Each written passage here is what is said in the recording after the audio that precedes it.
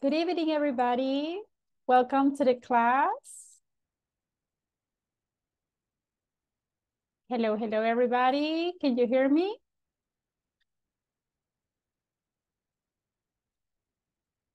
Hello, hello. Welcome to the class. It's Tuesday. We are starting the week. Welcome to the class, Hello. everybody. Hello, hello. How are you?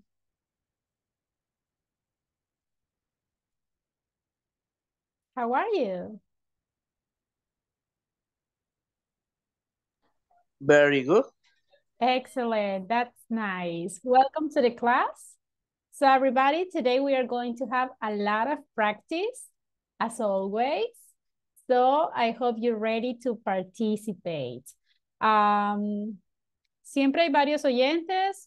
Espero que participen, everybody. Remember que entre más participemos, pues más vamos a aprender. Así que espero que estén dispuestos a participar. Vamos a empezar. Bienvenidos, everybody. Welcome to the class. Welcome, welcome. Hello, hello. Good evening, everybody. Welcome to the class. I'm happy to see you here. Welcome, welcome to the class. Okay, everybody, let's see. Do you remember the topic that we studied yesterday?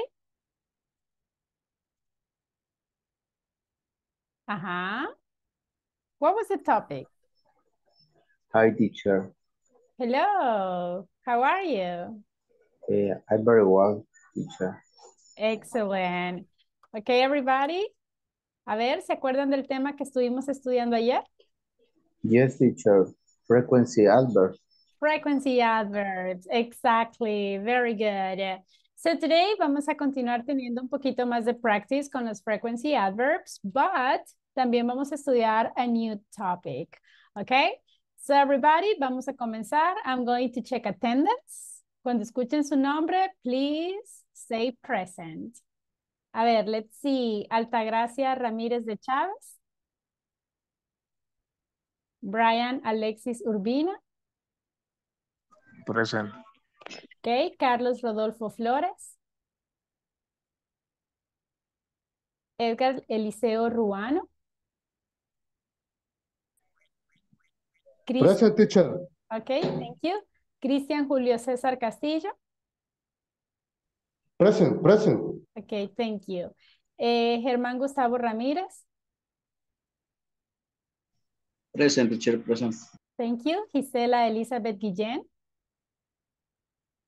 Gloria Nicole Espinal.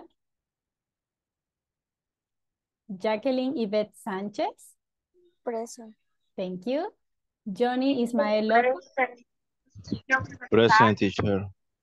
Okay, hold on. Okay, estoy viendo a Gisela. Okay, Gisela, very good. A Jacqueline también. Johnny Ismael. Present, teacher. Excellent, thank you. Jorge Alberto Melara. Present. Thank you. Carla René Nieto. Present. Thank you. Kenia Guadalupe Moreno. Leidín Zuleima Quintanilla. Lisette Yamilet García.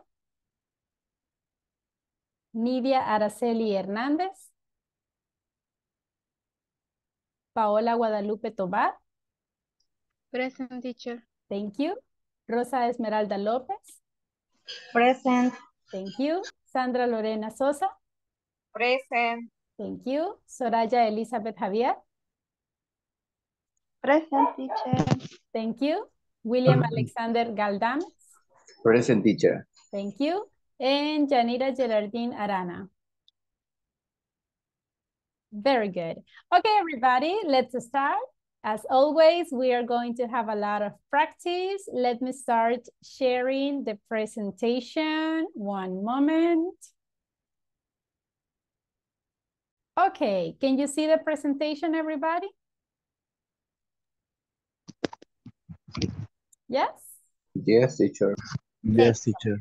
Okay, so today is October 24th. Estamos en la week number 2, en la unit number 2. como sus classmates mencionaron, estuvimos estudiando un poquito de los frequency adverbs. Vamos a practicar un poquito más el día de hoy y vamos a ver un nuevo tema. El tema que vamos a ver el día de hoy es how to use imperatives. ¿Ok? Vamos a estudiar qué son los imperatives y vamos a estudiarlos en diferentes escenarios. This is the class objective. Can anybody read the class objective, please? A volunteer?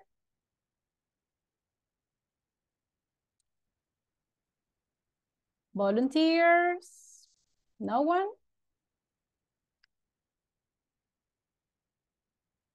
No volunteers? Okay. Me, teacher. Thank you. Go ahead. Class objective. At the end of the class, participants will be able to give orders and advice using imperatives. Thank you. So, vamos a usar los imperatives en diferentes escenarios. Podemos usar imperatives para dar orders, pero también para dar advice. So, eso es lo que vamos a practicar el día de hoy. But first, let's start with a quick review. Estuvimos viendo los frequency adverbs. A ver, ¿de cuáles frequency adverbs se acuerdan? ¿Pueden darme un ejemplo? Always. Always. Sometimes. Sometimes. Never. Never. Very good. Often. Very good. Seldom. Usually. Okay, very good. Normally. Exactly, very good. A ver, Hardly ever. Hardly ever, correct. ¿Puedo colocar los frequency adverbs al final de la oración, sí o no? Never. Never. ¿Puedo colocarlos al inicio? Algunos. ¿Cómo cuáles? Usually.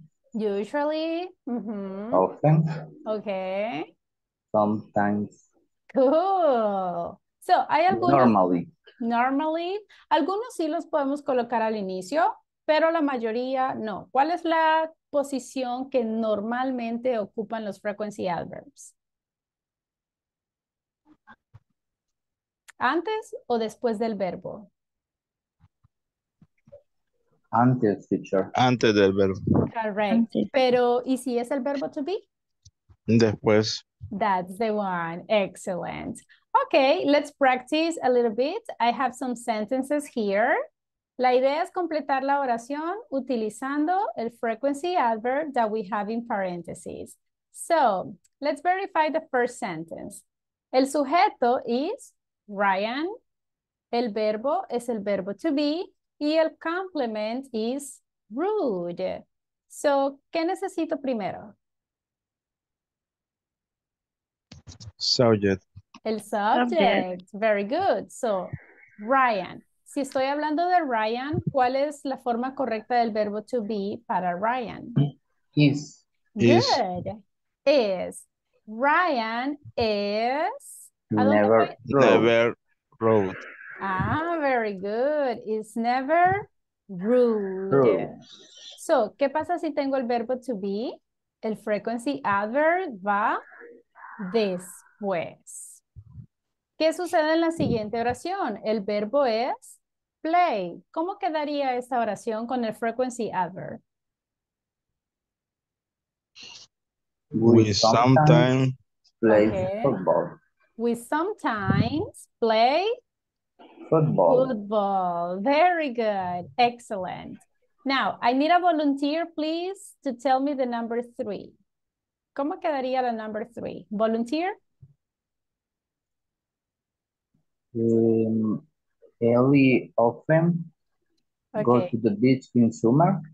Ellie often go to the beach In summer. in summer. Okay, everybody, what do you think? Is that correct?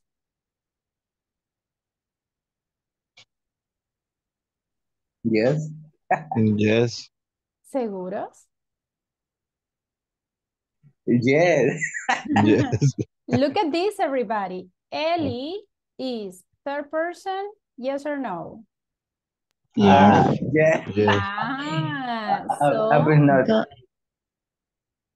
en ese Go. goes. Pues. Goes. Remember, everybody, Goes. terceras personas, siempre hay que hacerle el cambio al verbo porque es simple present. ¿Ok? Now, William, Okay. elija a alguien. Pick someone, please. Okay. Yeah. Okay. Is you ready, Mr. Char? Come on, please. Okay, go ahead. Number 4.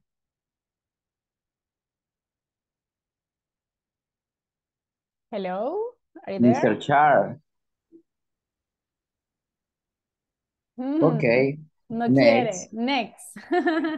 Uh, Miss Paola. Thank you. Hello, Miss Paola. Hi, teacher. Okay, can you complete the sentence number 4? Okay. They are always busy on Fridays. On Fridays? Fridays. All right, they are always busy on Fridays. Very good. Si se fijan, recuerden, si tengo el verbo to be, el frequency adverb irá después. Paola, can you pick someone, please? Okay. Quiero ver. Johnny. Thank you. Johnny, can you complete the number 5, please? Yes, teacher.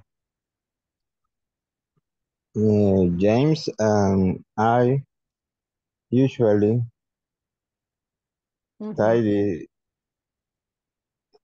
our rooms and the weekends. At the weekends. Is that correct, everybody? Yes? For Yes. me, yes.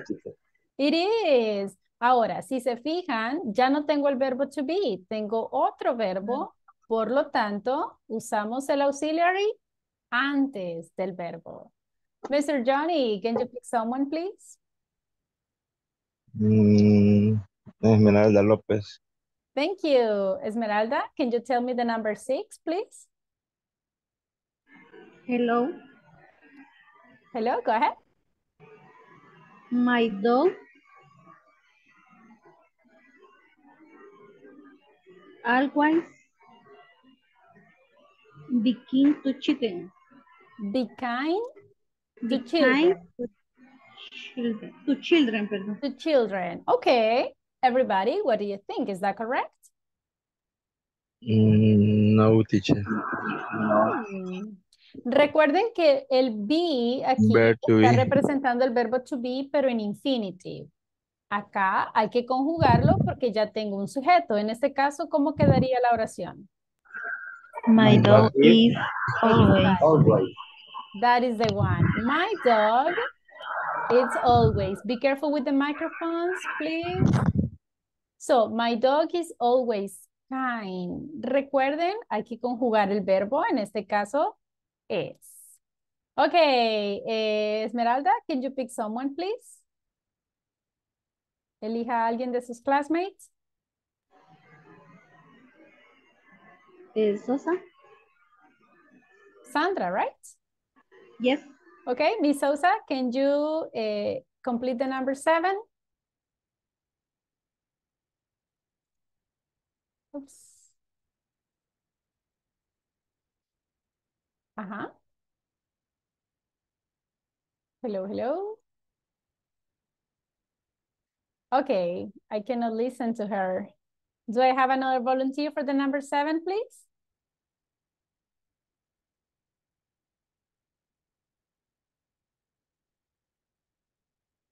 Yo, teacher. Yes, go ahead. We are never Okay. no, creí que era 8. Okay, number 7. Try, go ahead. Okay. My family, he often spend Okay. spring holidays in Spain. Spain. That is the one. Very good. Excellent. So, volunteer for the number 8, please. Me, teacher. Go ahead. We are never in good mood on Monday morning. Okay, look at this. We are never in a good mood. ¿Qué significa good mood? I don't know. Okay, anybody? ¿Alguna idea? Good mood? Buenos ánimos, algo así. Exactly. Correct. Como cuando andan de buen humor. So, on Monday morning, ¿cómo se sienten ustedes on Monday morning? ¿Se sienten así como in a good mood or in a bad mood? Powerful. Powerful. Okay, sounds good. ¿Y los demás? Monday morning, ¿cómo se sienten? Good mood or bad mood? Good mood. Good mood? Okay, excellent. Strong. Strong. That's the attitude. Very good job. Okay, let's continue. 2 more sentences. The number 9, please. Do I have a volunteer?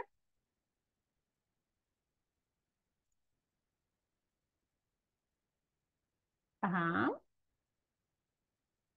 The boys Okay. sometimes go jogging together. All right. The boys sometimes go jogging together. Perfect. And the last one, everybody.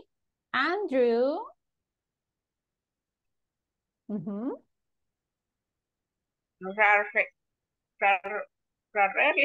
Rattly. ¿Cómo se pronuncia? Rattly. Rarely. Básicamente, imagínense que la primera R suena como la R en español. Ra, ra. Y la siguiente es una R. Rattly, rattly. Okay. So, Andrew, rattly. Listen to music in his car. Okay, like this, everybody, is that correct? Andrew readily listen to music in his car? No, teacher. Third What? person. What? Listens. Aha, now you are paying attention. Excellent. Is third person, hay que agregarle la letter S. Andrew readily listens. Very good. So if you see everybody, esa es la posición correcta de los frequency adverbs. Is that clear? Yes? ¿Preguntas hasta acá, everybody? No questions? No, teacher. Okay, if you don't have questions, let's verify the exercises in the platform. Si ustedes desean, abran la plataforma ahorita, everybody, que vamos a completar uno de los ejercicios para que al mismo tiempo ustedes vayan respondiendo a la plataforma y así van avanzando. ¿Ok? Vamos a trabajar in the exercise number 6. So, let's go to the platform.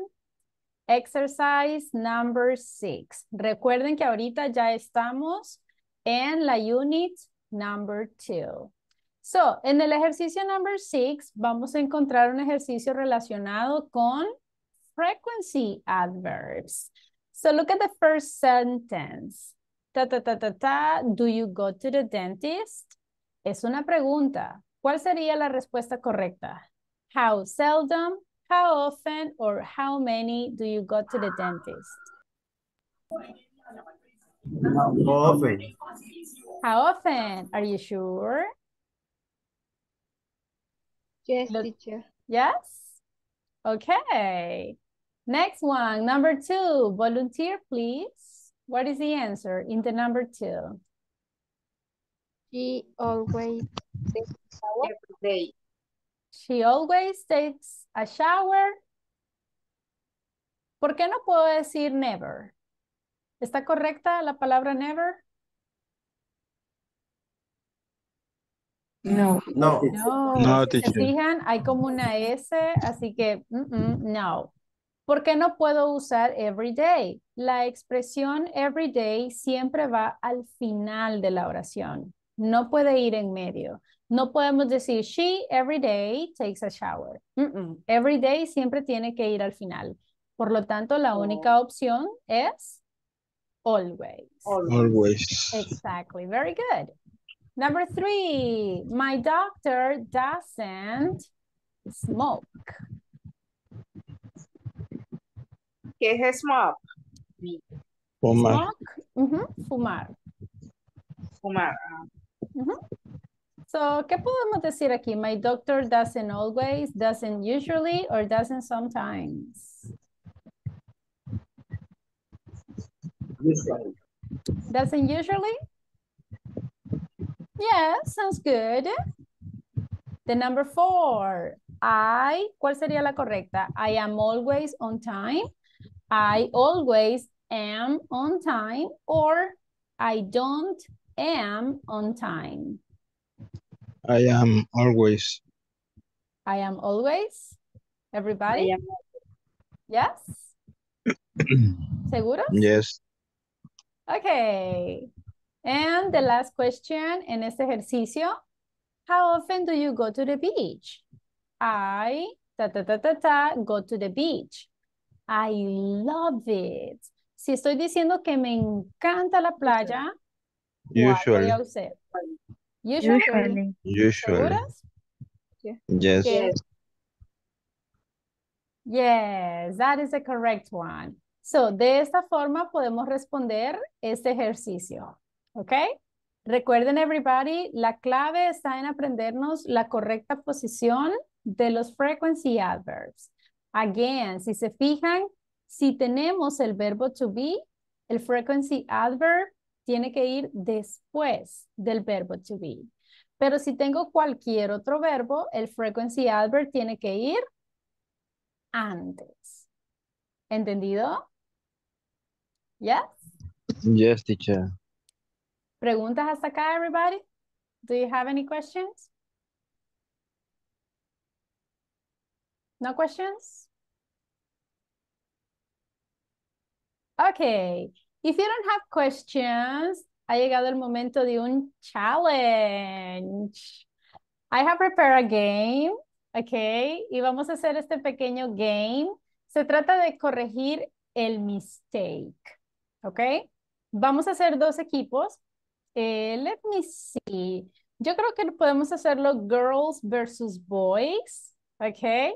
Así que, listen, girls, tienen que ganarle a los chicos. Go ahead, les voy a ayudar. Look, tengo diferentes numbers aquí. Ustedes tienen que elegir un número y van a ver una oración. Ustedes tienen que decidir si la oración está correcta o no. Si la oración está incorrecta, entonces tienen que corregir el mistake y decir la oración correctamente. Si aciertan, se llevan un punto. Si no, pues pierden el punto. ¿Ok? Así que, everybody, are you ready? ¿Quién quiere comenzar? The girls or the boys? A ver. The girls. The girls. Okay, let's see. Girls, ustedes van a hacer el marcador black. Boys, ustedes van a hacer el color white. Todos pueden participar, please. Okay? Así que, girl, let's start with you. Give me a number. Ajá. 5. 5. Okay. En este momento, only the girls. Okay, look at this sentence. Lisa gets always up at 7 a.m. Is that correct? Yes. No. Yes or no? No. Okay. No. ¿Cómo sería la oración correcta? Lisa always gets up at 7 a.m. Okay. ¿Segura? Yes. ¿Respuesta definitiva? O no sé qué dicen los demás. Sí, tiene razón, Yes, Paola. teacher. Yes, Lisa always gets up. Very good job. Okay, girls, se llevan un punto. Very good job. Boys, it's your turn. Give me a number, please. 2. Number 2. My friends generally very friendly are. Is that correct?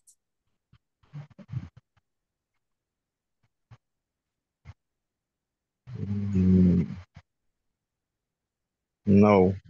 Ok, ¿cómo quedaría la oración correcta? My friends are generally very friendly. My friends are generally very friendly. ¿Respuesta definitiva? Yes. Yes, look at this. Excellent answer. Boys, you get 1 point too.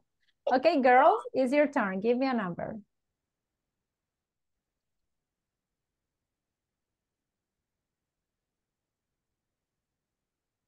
Number 4. Number 4, okay. Dad doesn't listen usually to music.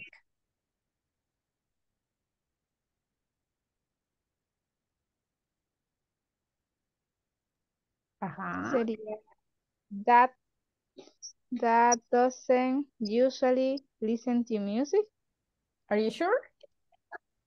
Yes. ¿Respuesta definitiva? Yes. And yes, it's correct. Recuerden que no importa si es una oración in affirmative, negative or questions, el auxiliary, cuando estemos hablando de frequency adverb, la posición es la misma. Very good. Girls, you have another point. Boys, it's your turn. Give me a number.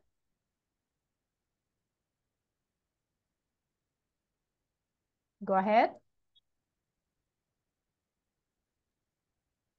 10. Number 10. She has sometimes coffee with milk. Is that correct?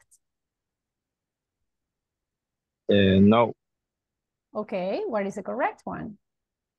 She sometimes has coffee with milk. Are you sure?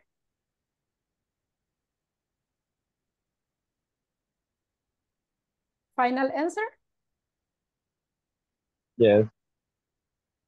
Good. She sometimes has coffee with milk. Very good job. Excellent. You got 1 point. Ok, hasta el momento es empate, everybody. It's a tie.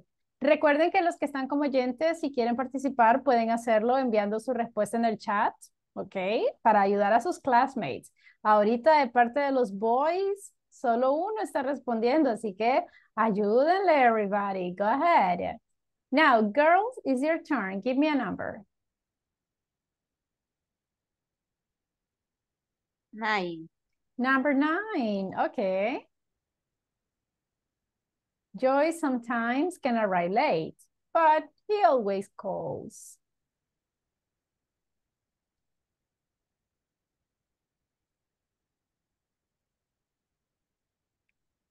This is a very interesting sentence.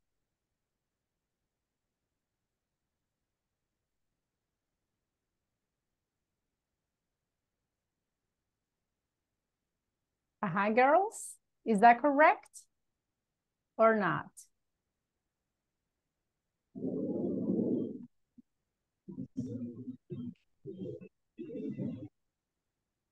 Hello, girls. Si no hay respuesta, punto anulado. Yo pienso que sí, pero no sé qué dicen los demás. Yo pienso que está Correct. Is that correct? ¿Seguros? ¿Quieren hacerle algún cambio?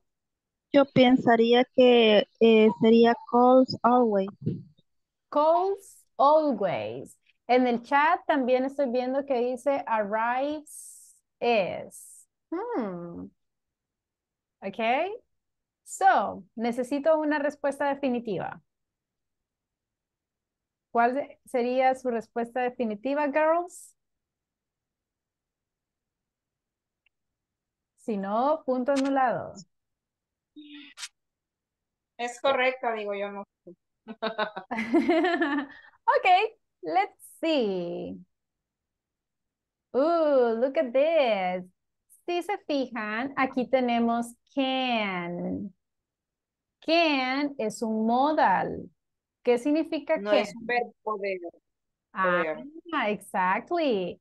Es un verbo, pero es un modal verb. Recuerden que los modal verbs son como un poquito más importantes.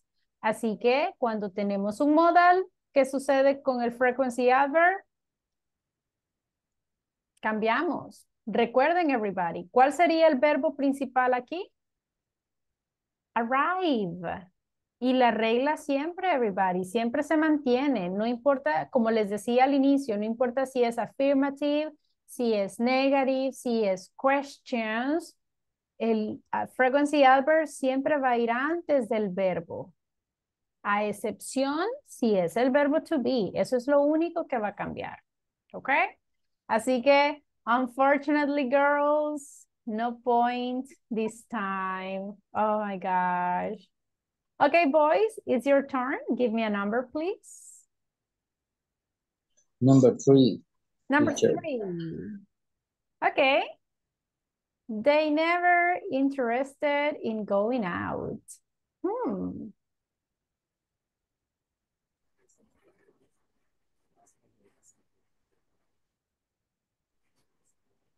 They are never They are never interested. in going out. Okay. Is that your final answer? No, teacher. No. No. No es B. No hay verbo to be. Recuerden, everybody. Aquí se trata de ver si la oración está correcta o no y arreglarlas. So, ¿la oración está correcta, sí o no?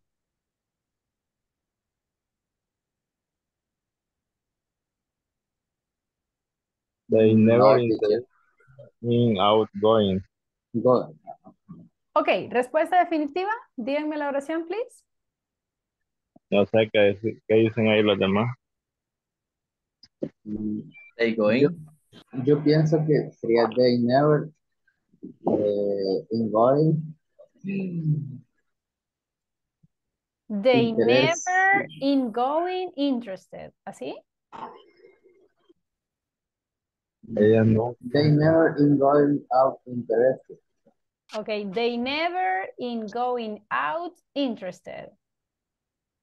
¿Ya? Que la no, que la traducción no. No. Ok. Que viene siendo como que ellos One no. moment. A ver, tienen Yo creo que está correcto. una oportunidad más. Una oportunidad más. La respuesta que me digan, esa respuesta va a quedar. ¿Se quedan con que la oración está correcta? ¿O se quedan con otra oración? Díganme la oración. Correcto, William. Incorrecta. Incorrect, Depende ok. de incorrecta. Correcta. Incorrecta. Ah, está correcta. Correcto. Ok. Veamos si es cierto. Fielmente.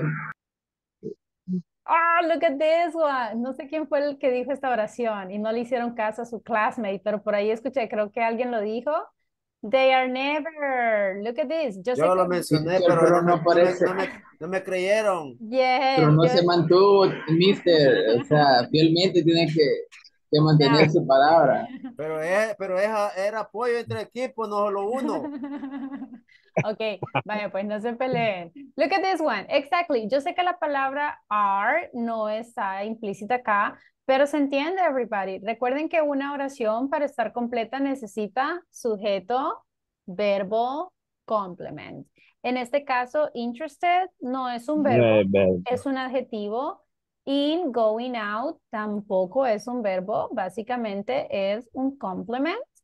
Así que en este caso sí hace falta un verbo. ¿Y cuál es ¿Y el qué dice verbo? esa oración, Miss? Ellos nunca están interesados en salir. En salir. En going out es como salir a pasear, something like that. Entonces, ellos nunca están interesados en salir a pasear o en salir. Okay? Sorry, Mr. Charles. I'm sorry, Mr. Char. Sorry. Yes, no le hicieron caso. Oh my gosh. Ok, no point. Bueno, por el tiempo, esta va a ser la última. Ahorita es un empate. Así que el que acerte, gana. Girls, it's your turn. Give me a number.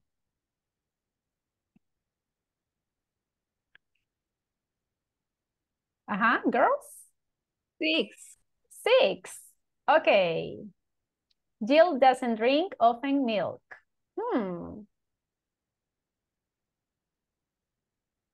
Jill doesn't often drink milk. Okay. Jean doesn't often drink milk. ¿Respuesta definitiva? Yes, teacher. ¿Segura? Yes. Drink. Drinks. Yeah. Okay. Jill doesn't often drinks milk. Milk. Girls, respuesta definitiva. Drinks. Drinks. Ah, no, porque está el doesn't. No, drink. Sí. En- No. Ok, voy a repetir la respuesta que me dieron. Jill doesn't often drink milk. Sí. Yes, teacher. ¿Respuesta definitiva? Yes. Yes, very good. Me gusta que se dieron cuenta de la letter S. Excellent. Recuerden, we have the auxiliary. The letter S is not necessary. Very good. You got the point. Boys, it's your turn. Mr. Char. Give me a number, please. In this moment, Mr. Char. Carlos, ayúdeles. Give me a number. Number 1. Number 1. Okay. They go never to London. Mr. A ver, respuesta correcta.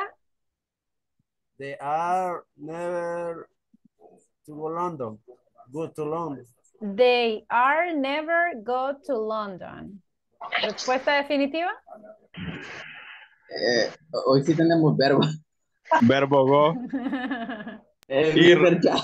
Char. They never go to London. Sorry. They never go to London. Respuesta definitiva. Yes. Yes. Very good. They never go to London. Good observation. Okay, look at this, everybody. Good observation. Aquí tienen que fijarse, si se fijan, sí tenemos un verbo, right? Así que la oración estaba completa, solo que el orden. Así que, yes, that's a correct answer. Así que, everybody, look at this. It's a tie. Lo vamos a dejar en empate para que no se peleen. Ok. Pero, tal vez... No, teacher, vamos al desempate. No, hay que dejarlo en tie para que no se peleen. But no worries. Otro día vamos a tener otro game para hacer el desempate, ¿ok? Pero la próxima vez escuchen a Carlos, please. ¿Ya ven? Él sí tenía la respuesta correcta. All right. So everybody, do you have any questions so far about the frequency adverbs? ¿Preguntas con respecto a los frequency adverbs o totalmente claro? Is that clear? It's clear. Yes? Okay, very good. Now, let's continue then with the topic for today. Can you see the presentation? Yes, teacher. Excellent. Bien, para el tema de hoy vamos a combinar los imperatives con un poquito de vocabulary relacionado con health. Y tengo una question. How healthy are you? ¿Qué estoy preguntando aquí? ¿Cómo está tu salud? ¿Qué tan sano eres? ¿Qué tan saludable eres o qué tan saludable estás? So everybody, evaluate yourself. How healthy are you? Like the picture number 1 or like the picture number 2? Picture number 1, teacher. Picture number 1, very healthy, excellent. ¿Y los demás? How healthy are you? Do you consider yourself as a healthy person? Yes or no? Or more or less?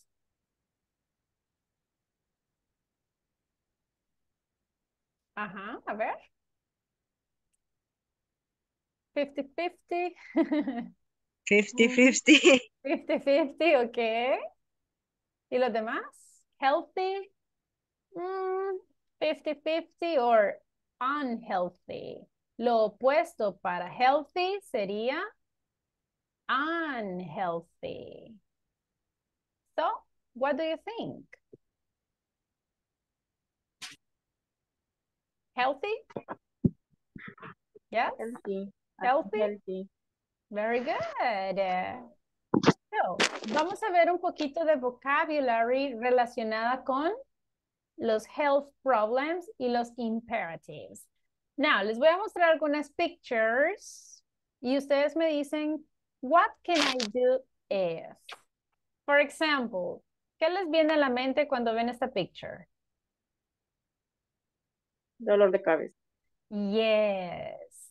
So Yeah, imagine if I have headache, ¿qué puedo hacer? Headache. ¿Qué puedo hacer si tengo headache? ¿Qué me recomiendan? Sleep or ¿Cómo se drink llama? water. ¿Cómo se dice dolor de cabeza? Headache. Ya les voy a mostrar cómo se escribe, no se preocupen. Ok, algunos dicen sleep. ¿Qué más puedo hacer if I have headache? Tomar una pastilla. Take a pill. Very good. ¿Qué más? Ujú. ¿Qué más? Drink coffee. Drink coffee. Really? Okay. Now, look at the next one. What do you think? ¿Qué se le viene a la mente la siguiente picture? Con sueño, aburrida, no sé. De Estresada. enfermedad, ¿verdad? Yes, this is like stressed, right? Como cansada, hasta como que si se le duele el estómago. So, ¿qué puedo hacer en este caso? What can I do? Vacation. Take Relax. vacations, relax. Mhm. Rest. Rest. Very good. Now look at the next picture. What is it? Calentura, fiebre. Yes, fever. So what can I do if I have fever? Take a shower. Take a shower. Okay. ¿Qué más? If I have fever, Paños húmedos, ¿cómo se dice? Colocar paños húmedos. press waters, como compresas de agua. Ujú. Press waters. What else?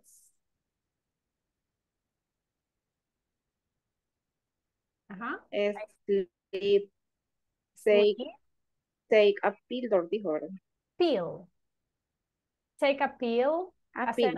Acetaminophen, right? La powerful acetaminophen. And the last one, what comes to your mind in the last picture?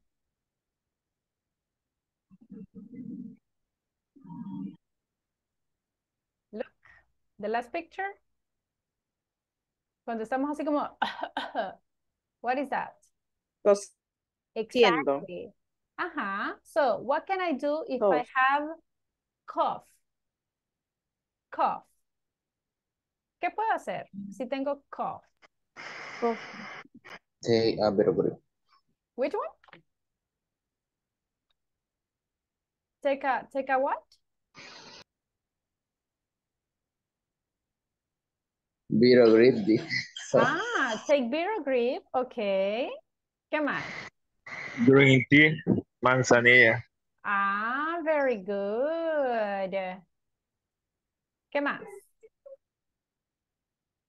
Is a good idea drink Coca-Cola? Sleep, very good. ¿Puedo tomar Coca-Cola, algo helado, ice cream? Bad idea. Sometimes. Sometimes, okay. Well, actually, that sounds like a bad idea. So look, vamos a ver un poquito de vocabulary relacionado con los health problems. Vayan tomando nota, please, del vocabulary porque lo vamos a utilizar, ¿ok? Así que empecemos con algunos de los health problems que son más comunes. Empecemos diciendo, cuando nosotros queramos decir que tenemos un problema de salud, siempre vamos a usar el verbo have. Por ejemplo, I have asthma. What is the meaning of asthma? What do you think?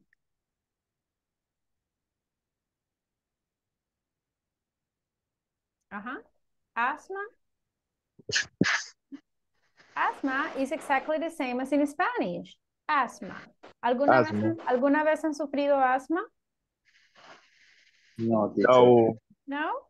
All right, that's very good. So, la única diferencia en la pronunciation, en español decimos asma. En English es como un poquito más largo el sonido de la A. Asma. ¿Ok? Asma. Then tenemos el siguiente health problems. Backache. Repeat, everybody. Exactly. Backache. Esta última va a sonar como K. No decimos backache. No. Backache. Backache. So, si yo quiero decir me duele la espalda, vamos a decir I have a backache. ¿Alguna vez han tenido a backache? Yes, teacher. Yes. All right. Yes. Very good. Luego tenemos broken leg. ¿Qué creen que significa broken leg? Pierna rota. Yes. So, si yo quiero decir me rompí una pierna, vamos a decir I have a broken leg. ¿Qué pasa si en lugar de la pierna me rompí un brazo? ¿Cómo voy a decir? I have a broken Arm. arm. ¿Y si me rompí un dedo? Finger. Yes, I have a broken finger. Luego, fíjense acá tenemos dos opciones. Tenemos a cold y tenemos the flu. A cold. ¿Qué significa a cold? Gripe. Yes, eso es como cuando decimos gripe, un resfriado, ¿ok? Pero que no es tan serio, ¿ok? Es decir, en un resfriado común, que sí podemos tener algo de malestar, ¿ok? Moquitos por ahí, pero podemos continuar con nuestro diario andar sin ningún problema. Sin embargo, the flu es como gripe, pero una gripe más serio. Aquí es como que los síntomas son más fuertes. Tenemos gripe, mocos, tenemos dolor de cuerpo, tenemos calentura y es como que ya acá se hace bien difícil continuar con nuestro día a día. Es como que se nos hace difícil ir a trabajar, se nos hace difícil pues continuar con nuestra daily routine. ¿Ok? Así que cold es como un resfriado. Flu es una gripe fuerte. ¿Entendido? Yes. So, ¿cómo diría Yes. tengo gripe? Pero no es tan serio. ¿Cómo diría eso?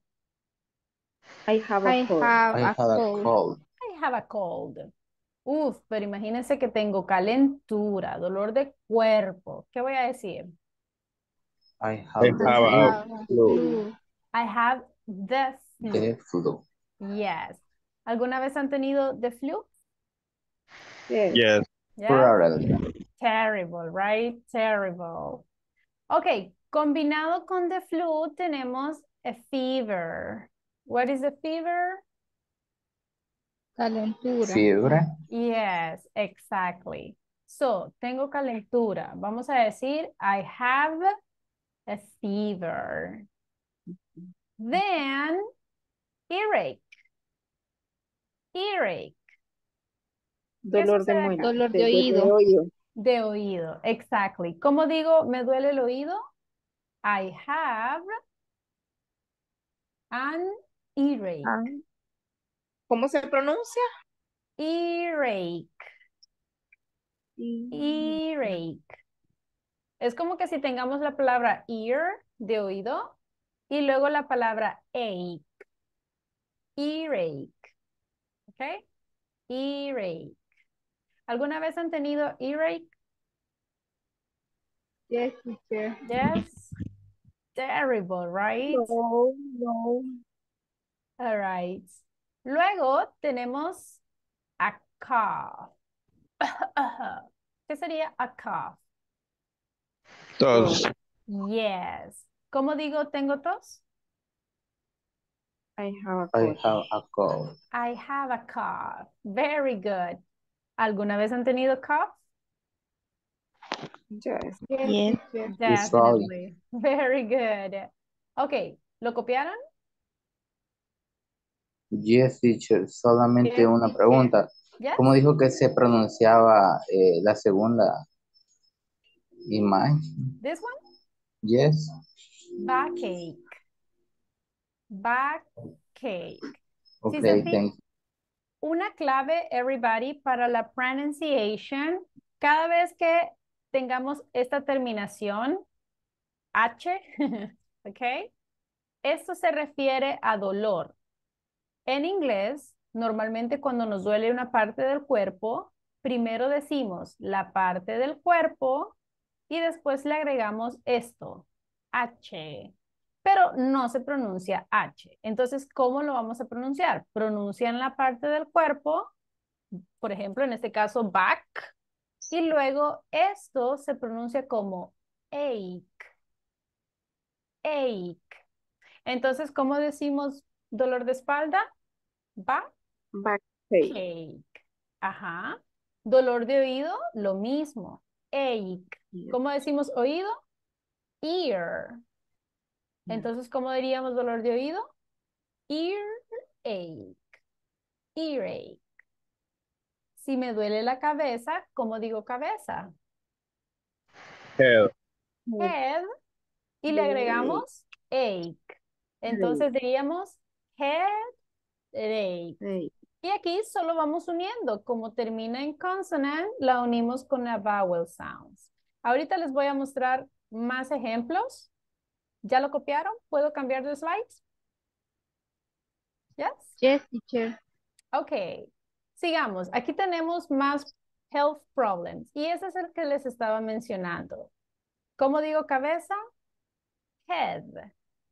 Dolor, ache. Dolor de cabeza, headache. Headache. ¿Cómo digo? Headache. Me duele la cabeza. I have I have a headache. a headache. Yes. ¿Alguna vez han tenido headache? Yes. Yes. All right. Veamos otra parte. ¿Qué pasa si en lugar de la cabeza a mí me duele el estómago? ¿Cómo digo estómago? Stomachache. Very good. Stomachache. Unimos la palabra stomach con la palabra ache. Stomachache. Ahora, en el inglés británico lo escriben separado, stomachache, pero nosotros usamos más el American, así que lo vamos a decir unido. Stomachache. ¿Qué pasa si me duele una muela? ¿Cómo lo voy a decir? A toothache. Toothache. So, si se fijan, solo le estamos agregando la terminación ache. ¿Alguna vez han tenido a toothache? Yes. Yes. Painful, right? It's terrible. All right.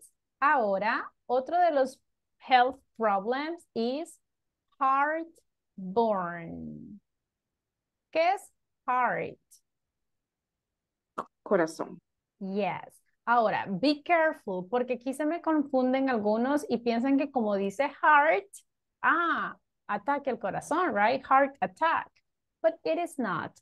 Heartburn es acidez estomacal. Okay?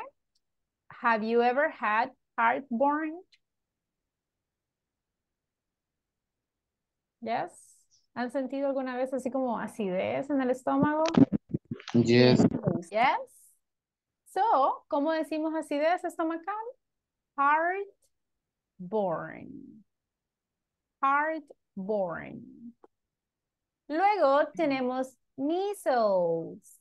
Pronunciation, everybody. Measles. Measles. Ujú. Now, con los measles, eso es como una enfermedad bien seria y es el sarampión. ¿Han escuchado el sarampión? Yes. Yes. So, es como bastante serio. Pero hay otra enfermedad parecida al sarampión. ¿Cuál es? ¿Se acuerdan? La Viruela. varicela. La varicela. Yes. Ahora, ¿cómo voy a decir varicela? Voy a decir chicken pox. So, esa es la diferencia. Measles es como sarampión, un poquito más peligroso. Y tenemos la varicela, que es como bien común, y es chicken pox. ¿Alguna vez tuvieron chicken pox? Yes. Yes. Creo que es bien común Yes. que dé cuando uno está chiquito, right? So, chicken pox es la diferencia. Now, siguiente, a rash. Cuando me pica mucho la piel, ¿qué sería eso? A rash. ¿Ok? Alergia. Alergia o como cuando tenemos un sarpullido. ¿Ok? Eso es un rash. Entonces, ¿cómo diría tengo sarpullido? I have I a have a rash. I have a rash. Excellent.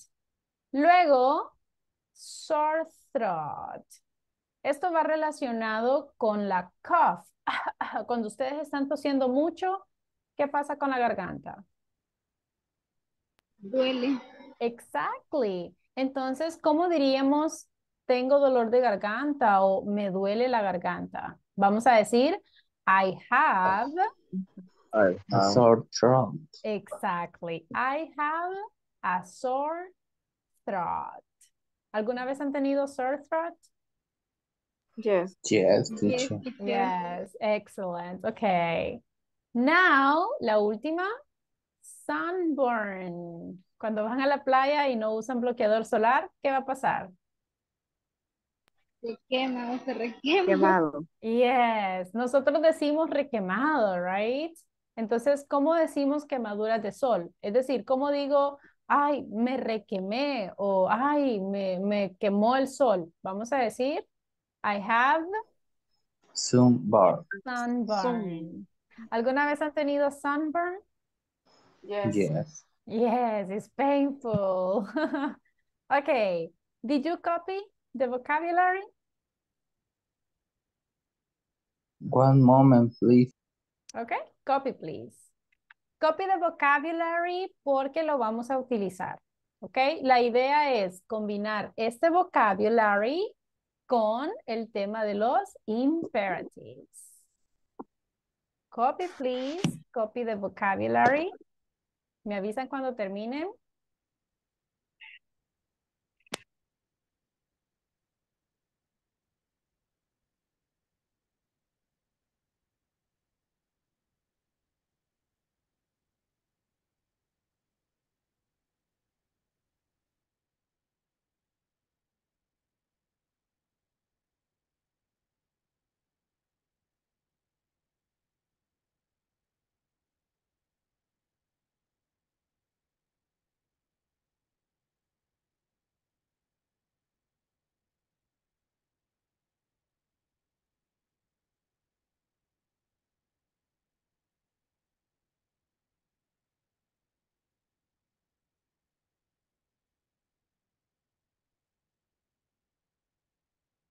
Copy, copy the vocabulary.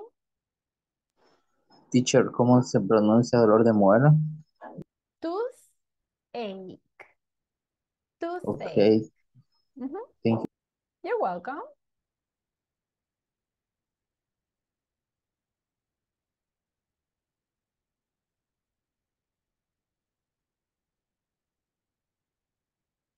¿Ya lo copiaron? Yes, teacher. Yes? Yes, teacher. Okay, very good. So, vamos a utilizar ese vocabulary y lo vamos a combinar con el tema de hoy que dijimos que eran los imperatives. Cuando decimos imperatives, los imperatives los podemos usar tanto para dar órdenes como para dar advice. ¿Qué significa advice? ¿Alguna idea?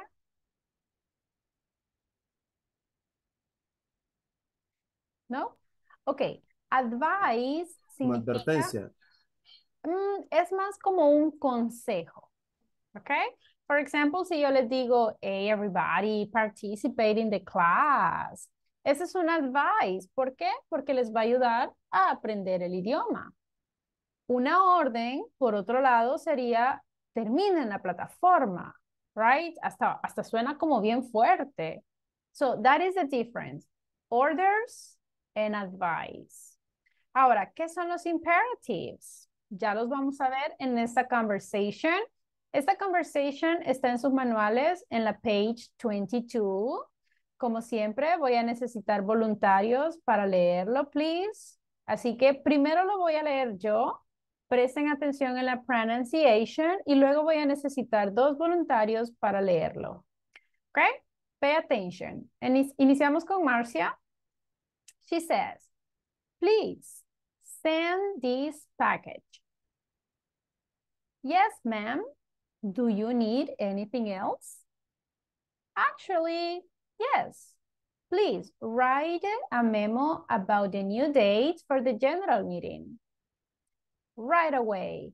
Give me one of those memo stickers, please. Sure. Here you go. Oh, and look, please supervise the new interns. Absolutely. Okay. I need 2 volunteers, please. Who wants to read? Volunteers, volunteers. Si no tengo volunteers, los voy a seleccionar yo. Vamos a ver, ¿quién quiere leer? Me, teacher. William, Will ok. look. Usted va a ser Luke. Very good. Solo, ¿Alguien más? teacher, ¿cómo pronunció ese M y M? Man. Luego del yes, ma'am, ok. Man. Sí, ma'am, ok, thank you. You're welcome. Ok, vamos a ver una girl que se anime a leer, please. Nobody? Oh my gosh. Ok, vamos a seleccionar a alguien. Let me pick 2. Oh, es que tengo varias oyentes. Oh my God. Sandra. Sandra, can you read, please? Okay. Marcia, Yes. Go ahead. please send this package. Yes, ma'am. Do you need anything else? Actually, yes. Please write a memo about the new date for general meeting. Right away. Give me one of those memo stickers, please. Sure. Here you go. Oh, and look, please supervise the new intern. Absolutely. Thank you. Very good. Excellent, guys. Thank you. Now, en esta conversation tenemos ejemplos de imperatives. Si se fijan, la palabra please, ¿qué va a entender la palabra please? Por favor. Exactly, es decir, amablemente. Ahora, si se fijan en esta oración, send this package. ¿Tengo sujeto en esta oración? ¿Sí o no? ¿Tengo un sujeto? ¿O solo es el verbo y el complement? Pero package This, es complement. envíame el Recuerden, paquete. pero recuerden que el sujeto va al inicio de la oración. Por ejemplo, you send this Sí. package. En este caso, you sería el sujeto, pero en la oración no dice you. Entonces, ¿tengo sujeto aquí, sí o no? No, teacher. No. No really, right? ¿Qué tal aquí? Write a memo about the new date. No, teacher. No, right? No subject. Give me one of those memos, stickers. Peor, teacher. No, right? Nada. Supervise the new interns. No. Nada. So, estas oraciones son un claro ejemplo de los imperatives. So, veamos entonces qué son los imperatives. Usamos los imperatives. ¿Para qué dijimos que íbamos a usar los imperatives? Para advise. Aconsejar. Exactly. Podemos usarlo para dos cosas, para dar órdenes o para dar consejos. Ahora, ¿cuál es la característica de los imperatives? Si yo les digo turn off the TV, ¿qué les estoy diciendo aquí? Turn off. Apagar la tele. Ajá, apaga la tele. ¿Tengo sujeto? No. No, teacher. No. Característica número 1 de los imperatives es, los No, podemos teacher. usar para dar consejos. Característica número 2, no hay sujeto. ¿Ok? No tenemos subject.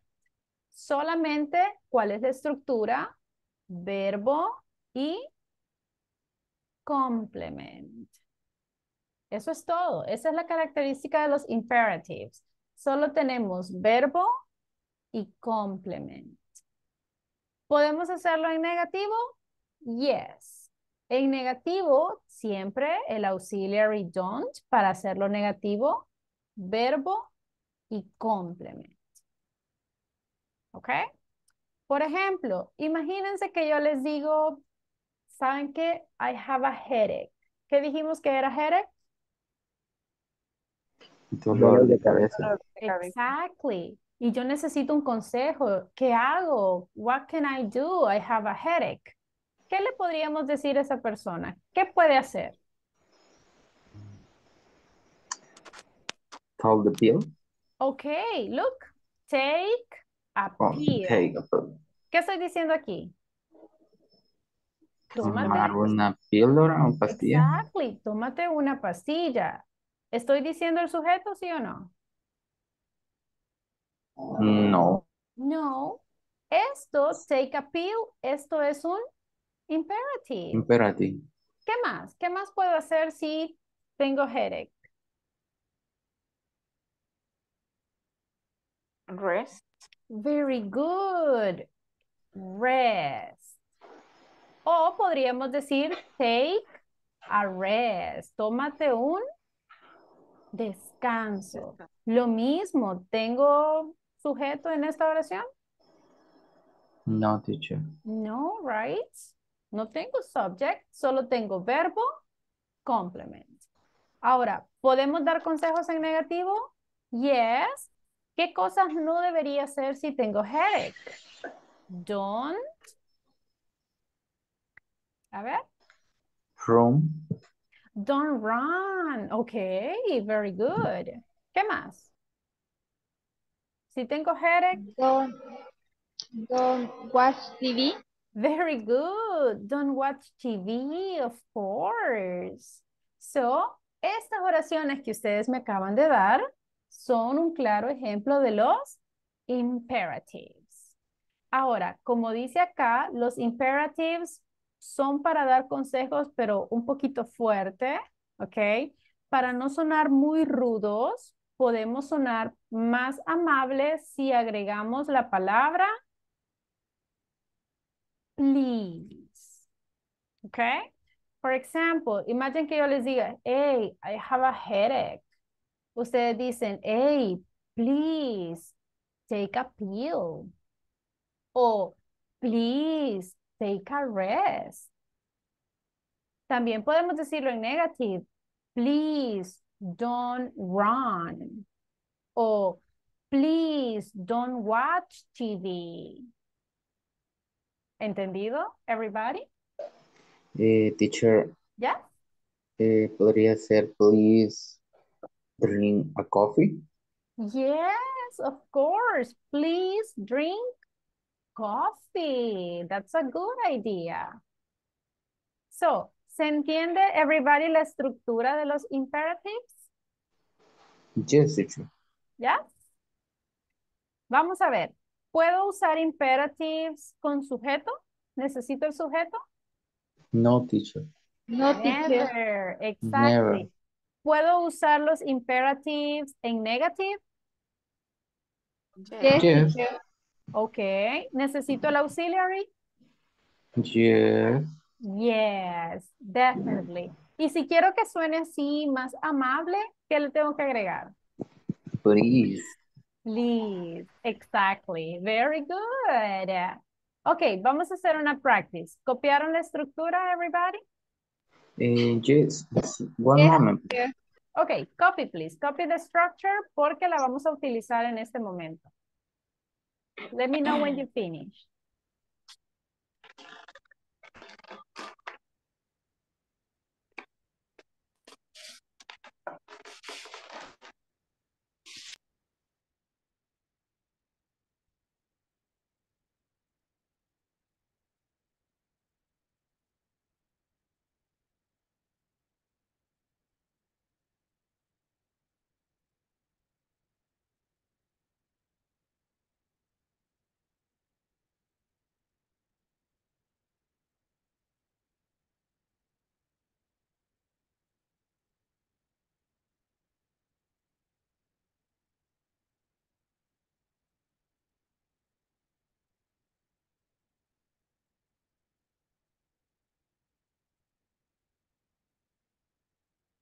Let me know when you finish. Yes, teacher. Continue. Finish, ok. ¿Ya todos lo copiaron? Yes? Yes, Yes, teacher. teacher. Ok, let's continue then. Ahora, recuerden que usamos los imperatives para poder dar advice. Podemos usar los imperatives para dar órdenes. Por ejemplo, si yo les digo wake up, ¿qué significa wake up? Levantarse, teacher. Exactly. So, si yo les digo, hey, wake up, Hey, levántense, levántate. right? Exactly. ¿Es un consejo o es una orden? Order. Exactly. Si su supervisor les dice, hey, work Word. faster, ¿es una Order. orden o es un Yes. consejo? Orden is strong. Exactly, correct. Ahora, si ustedes están enfermos y yo les digo, hey, go to the doctor, ¿es una orden o es un consejo? Go to the consejo, teacher. doctor. Please. Ah, Go to the doctor. exactly. Y podemos hacerlo más suave utilizando la palabra please. Ahora, como les mencioné al inicio, podemos hacerlo en negative. Y yo les puedo dar el consejo de, hey, don't eat spicy food. Hey, don't eat too much. Esos son consejos. Cuando ustedes van al doctor, el doctor les da instrucciones sobre lo que ustedes pueden hacer. Y les dice, please take a pill. ¿Qué les está diciendo ahí? Take a pill every 2 hours. Tomas una pastilla todos los días, cada hora. ¿Cada 2 Horas.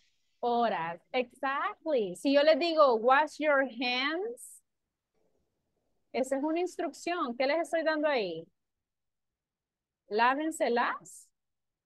Las manos. Una orden. Okay. So, si se fijan, son diferentes escenarios en los que podemos usar los imperatives. Lo importante, everybody, es para no sonar fuertes, para no sonar rudos, tratemos siempre de agregarle la palabra please. ¿Entendido? Yes? Yes, teacher. Ok, ahorita vamos a ver un ejemplo. Les voy a mostrar como diferentes problemas de salud y ustedes me dicen qué necesito hacer utilizando los imperatives. ¿Ok? Vamos a ver si pusieron atención en el vocabulary. Look at the picture. ¿Cuál sería el problema aquí? I have... Backache. Very good. A backache. I have a backache. So everybody, imagínense que yo les digo, I have a backache. What can I do? A ver, recomiéndenme qué hacer usando imperatives. Podemos usar imperatives en affirmative or in negative. Y no olviden decir please. ¿Ideas? Please take a pill. Ok. Please Dolphin take a flex. pill. Dolphin flex. Ok. ¿Qué más? Please go to the doctor. Very good. Please go to the doctor. ¿Qué más? Take a rest. Very good. Please take a rest. Ahora, en negative. Give me advice in negative.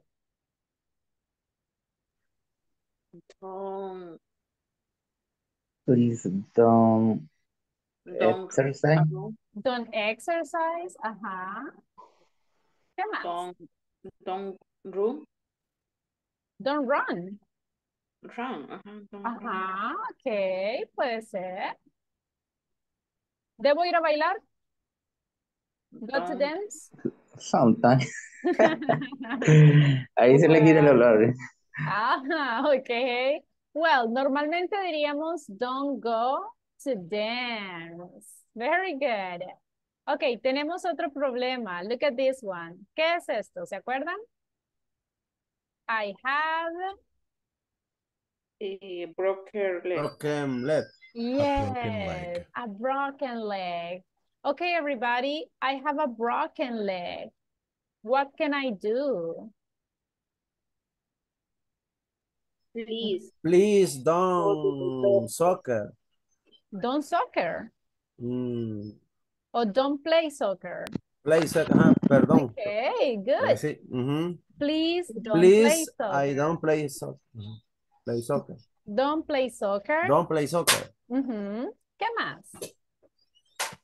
Please go to the doctor. Very good. Please go to the doctor. ¿Qué más? Don't run. Very good. Please don't run. Definitely.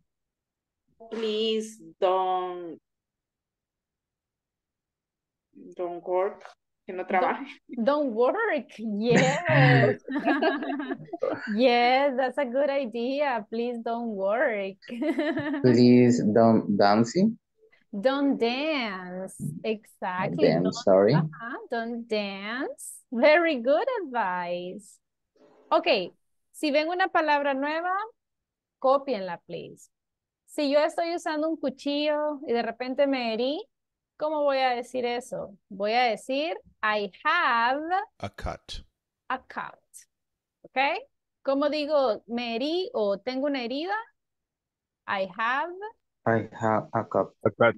Yes. So, imagínense, guys, I have a cut. What can I do?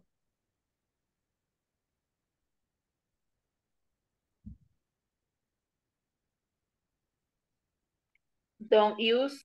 ¿Cómo se dice cuchillo? No sé. Knife. Knife. Don't use a knife. Yes. ¿Cómo se dice? ¿Cómo? Knife. The knife. Like this. Knife. Knife. Don't use a knife. That's a good idea. ¿Qué más? Aguantas. ¿Cómo se dice aguántate? El dolor.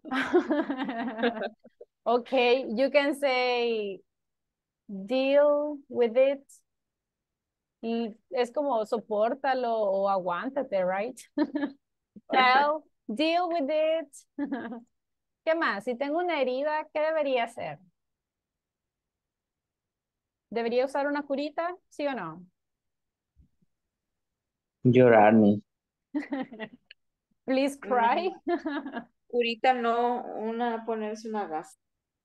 Ok, imagínense que la herida no es tan grande, podríamos usar una corita, right? So please use a band-aid, okay? Y si es muy grande, ya ahí llorar, right? Definitely. Okay. Teacher, ¿y cómo sería poner alcohol? Easy. You just have to say put alcohol. Okay, thanks. Put alcohol and cry. Drink. And drink. Oh my God. No, Alcohol. decía Okay. para que le haga más efecto.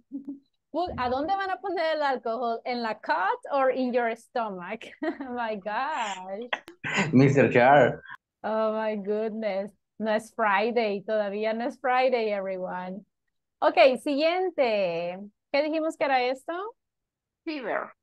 Fever, correct. A So fever. everybody, si yo tengo fever, what can I do?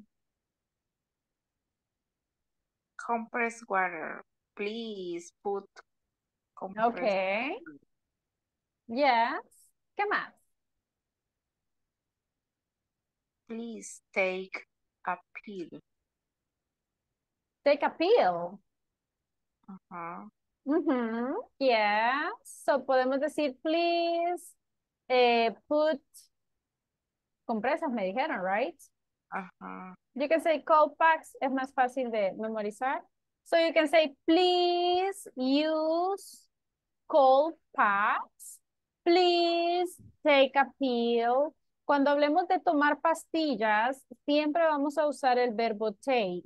No vamos a decir drink, like drink a pill. No, siempre vamos a decir take a pill. ¿Qué más? ¿Qué más debo hacer si tengo fever? Remember, pueden decirlo en affirmative or in negative. Take a shower. Very good. Take a shower. What else?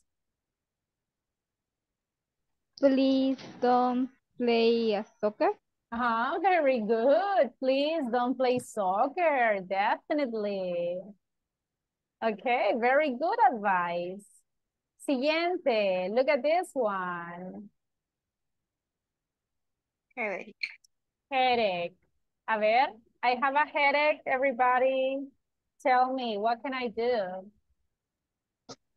Please take a. What else? Negative? Please don't watch TV. Yes, excellent. Very good. So, look at this Please one. don't dance. Don't dance. Dance. Don't dance. Okay. Don't dance. Yes, that's good. Okay. ¿Qué le pasa a esa mujer? Look at this one. What is happening here? Any idea? Dolor de estómago. I have a stomach.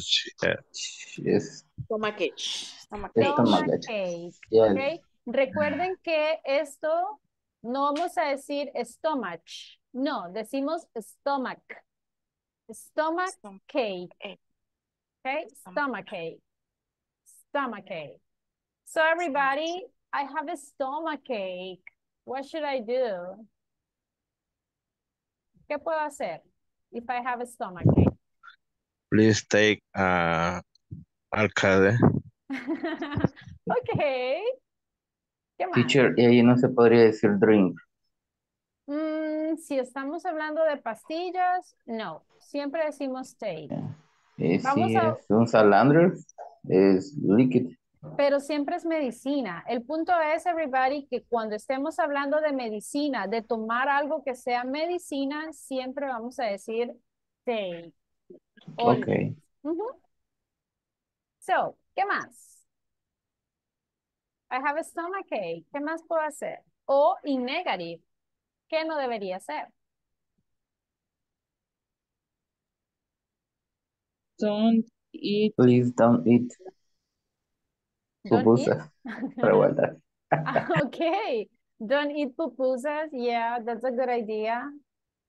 Don't eat grasas. ¿Cómo se dice grasas? Grass. ¿Qué frutas? Please, Grass. please, don't eat mondongo soup. Mondongo soup. You remember the vocabulary. Very good. Don't eat food condimented, comida condimentada. Spicy food. Please go to the bathroom. To the what? Spice. Oh, but hold on. Spicy is like this. Spicy food. Spicy food. Let me I don't confirm. eat spicy. Hold on. Hold on. Teacher, ¿cómo sería un consejo? Por favor, ve al baño. Hold on. No, es con E. It's like this. I'm sorry. Spicy food. Spicy food es como comida condimentada, comida picante, cualquiera de las dos. Ok. ¿Cómo es? ¿Me repite la oración, please? Sí, solo darle el consejo. Yo decía, please go to the bathroom. Por favor, ve Yes. al baño. Yes, it's correct. Como Please. consejo. ¿Verdad? Yes, está correcto. Go to the bathroom. Suena bien. So, stomachache. Vamos a ver. ¿Qué dijimos que era este? ¿Se acuerdan? Toothache. Toothache. So, everybody, si yo tengo toothache, what should I do? Ajá. Take a Please pill. go to the dentist. Take a pill. Please go to the dentist. Can I eat candies? ¿Puedo comer dulces? No. No, right? Take So, a pill. ¿cómo diríamos no comas dulces? Don't eat candy. Don't eat candies. Yes. Ok. ¿Qué dijimos que era este? ¿Se acuerdan? Earache. Yes. An earache. Earache. ¿Qué puedo hacer, everybody, si tengo earache?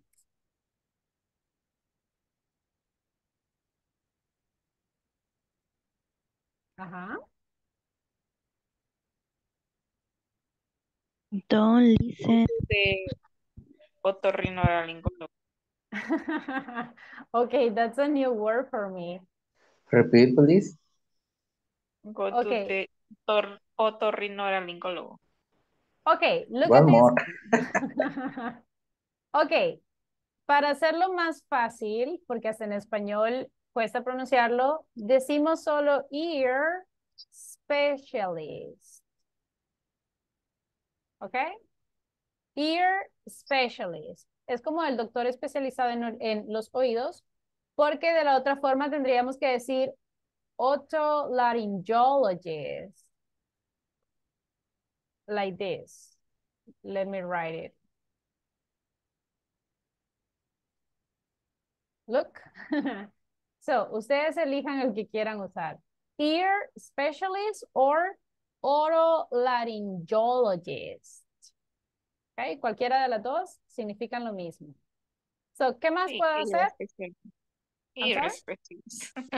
Yes, actually, ear specialist suena más fácil, right? Ok, ¿puedo escuchar música así fuerte a todo volumen? No. No, right? ¿Cómo diríamos eso? Don't Please Listen don't listen to music. music. to music. Very good. Excellent. Okay, look at the next one. ¿Qué dijimos que era esto? ¿Se acuerdan?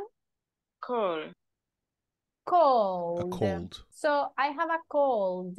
¿Qué puedo hacer? Ideas? Take a bit of grip. Take a bitter grip. Yes, why not? ¿Puedo comer Take helado? a rest. Ajá, take a No, rest. ¿Cómo don't diría? need ice cream. Don't eat ice cream. Very good. So, Please take tea. ok. Ahora, look at this. Manzanilla. Ok, ¿cómo digo manzanilla? Ajá.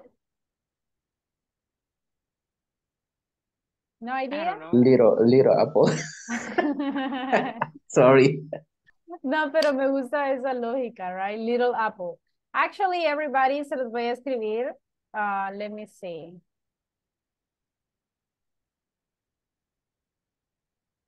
Ok. ¿Pueden ver lo que estoy escribiendo? Yes. Yes. Yes. Ok. So, en algunos diccionarios van a encontrar Chamoli. con la letter H o sin la letter H. Pero de las dos formas se puede y las dos formas se pronuncian igual. Chamomile. Chamomile. En este caso diríamos chamomile tea.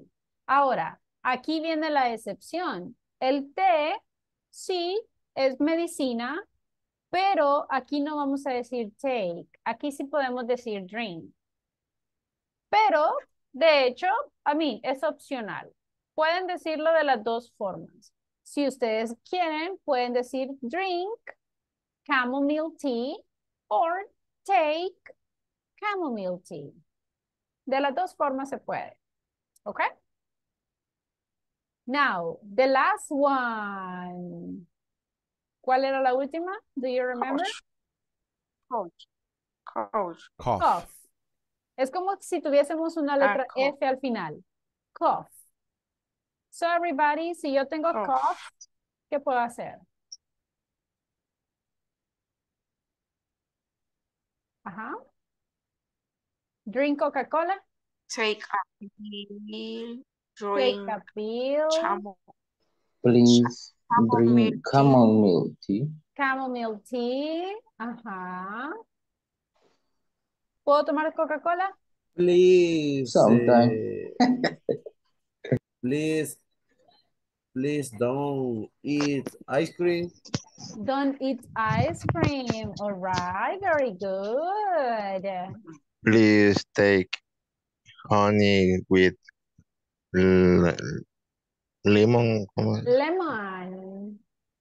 Yes, that's a good idea. Very good. So, if you see everybody, hemos practicado vocabulary de los health problems, problemas de salud, y hemos estado dando consejos utilizando imperatives. ¿Entendido? ¿Preguntas con el vocabulary, everybody? No? ¿Está entendido el vocabulary? Is it clear? Yes, teacher. Yes. Thank you. You're welcome. ¿Preguntas con los imperatives? ¿Se entiende cómo vamos a usar los imperatives? Yes, teacher. Thank you. Yes?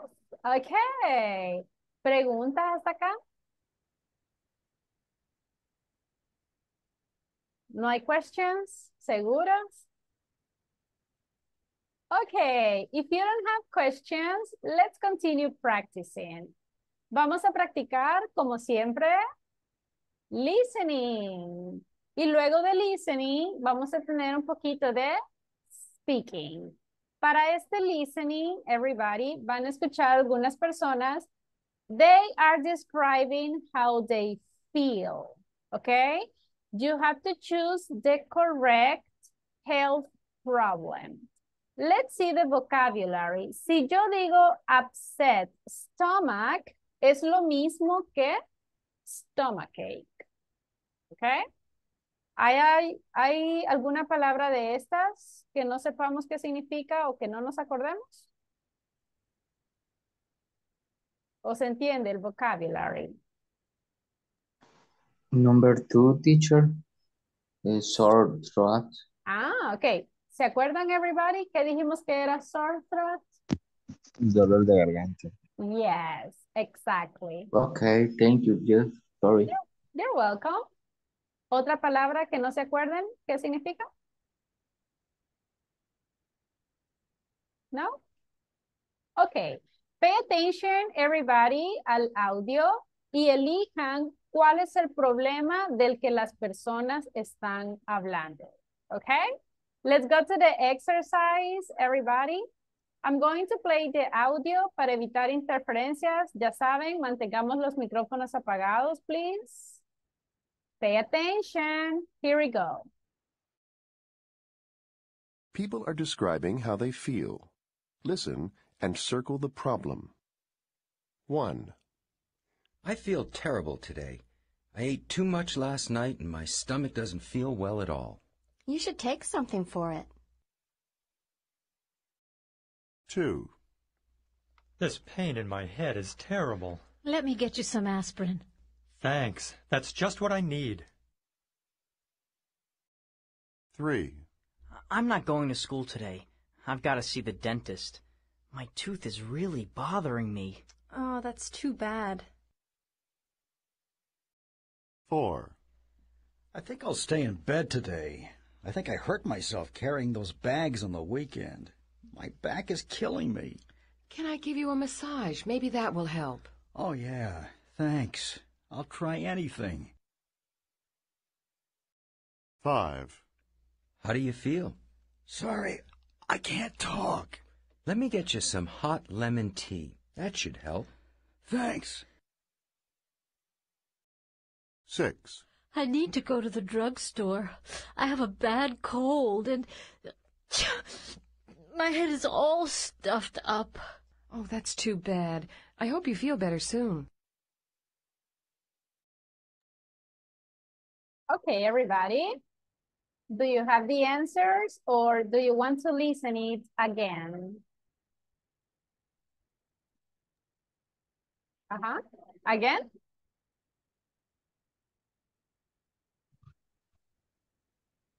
Hello? Okay. Repeat, please. Repeat? Okay. Colocaré el audio otra vez, everybody. I'm going to repeat the audio. Microphones off again. And pay attention. Here we go. People are describing how they feel. Listen and circle the problem. 1. I feel terrible today. I ate too much last night and my stomach doesn't feel well at all. You should take something for it. 2. This pain in my head is terrible. Let me get you some aspirin. Thanks. That's just what I need. 3. I'm not going to school today. I've got to see the dentist. My tooth is really bothering me. Oh, that's too bad. 4. I think I'll stay in bed today. I think I hurt myself carrying those bags on the weekend. My back is killing me. Can I give you a massage? Maybe that will help. Oh, yeah. Thanks. I'll try anything. 5. How do you feel? Sorry, I can't talk. Let me get you some hot lemon tea. That should help. Thanks. 6. I need to go to the drugstore. I have a bad cold and my head is all stuffed up. Oh, that's too bad. I hope you feel better soon.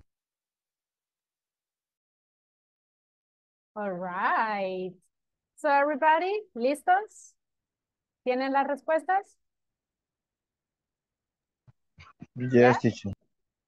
Okay, let's start with the number 1. What is the health problem in the number 1? An upset stomach or the flu? Letter A. Letter A, upset stomach. ¿Los demás están de acuerdo? Yes. Yes. Yes, that is the correct one. Si seleccionaron la letra A, you have 1 point. Very good. The number 2, what is the health problem? A sore throat or a headache? Headache. A headache. Letter B. That's correct. Excellent. Number 3, what happens in the number 3? Toothache or cold? Toothache. Toothache? Yes. Yes, very good. Number 4, backache or headache? Backache. Backache? Yes. Totally, exactly. Very good job. Number 5, upset stomach or sore throat? Sore throat. Sore throat. Good job. And the last one, a cold or a backache? Cold. A cold. Good job. Excellent. How many correct answers did you have? ¿Cuántas respuestas correctas? How many correct answers? All. All of them. Very good job. ¿Y los demás? All of them? 5, teacher. 5. Very good. 5. 5, 6. Okay. Easy or difficult, this audio? Difficult. Difficult? More or less. Difficult. Okay. So remember, little by little, we need to continue practicing listening, okay? Now that already practice listening, it's time to practice speaking. Can you see the presentation, everybody? Yes, teacher. Yes? Excellent. Yes. Okay, in this moment, I want you to imagine that you are sick. ¿Qué significa sick? Enfermo. Exactly. Quiero que imaginen que tienen un problema de salud. Tratemos de usar el vocabulary que hemos estado estudiando, ¿ok? Así que sus classmates les van a preguntar cómo se sienten, ustedes les dicen el problema de salud y sus classmates les van a decir qué hacer usando imperatives. For example, sigamos el ejemplo de esta conversación. Su classmate les dice, hey, hello, for example, hello, William, how do you feel? Y William responde like, I feel terrible, or I feel bad, I'm not good, I have stomachache. ¿Ok? Él ya les dijo el problema que tiene, I have a stomachache. Así que ustedes le tienen que dar consejos sobre qué hacer. Pueden hacerlo en affirmative o en negative, pero recuerden usando imperatives. Y no olvidemos usar la palabra please. ¿Se entiende la activity? Everybody? Yes, teacher. Yeah? Excellent. Ok, les voy a mandar este ejemplo al grupo de WhatsApp, ok, para que puedan tenerlo y se basen de ejemplo. Ahorita, everybody, todos piensen en algún health problem. Espero que no vayan a elegir el mismo, ok. Ahí les di varias opciones. Tratemos de elegir diferentes health problems y tratemos de dar la mayor cantidad de consejos posible, ok. Así que tengo varios que están como oyentes. Así que si están en un grupo y nadie les responde, please let me know y así yo los muevo a otro grupo. ¿Todos listos? Everybody? I'm ready.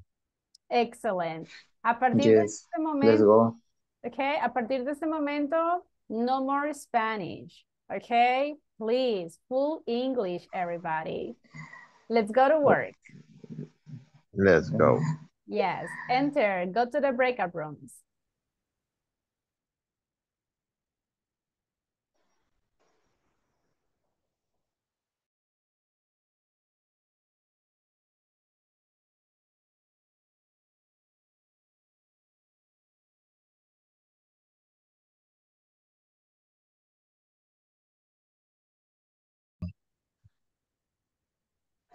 I feel terrible.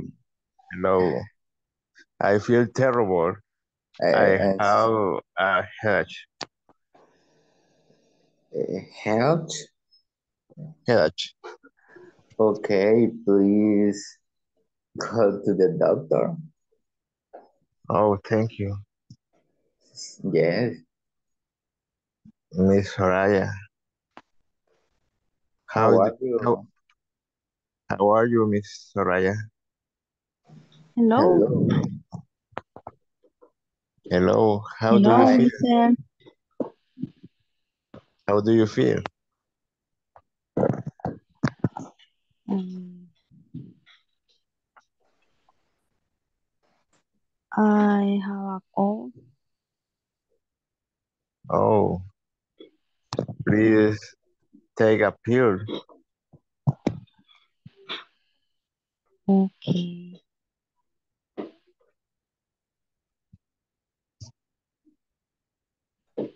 Mr. William next. Okay. Okay. Hello, Miss Moreno. Hello.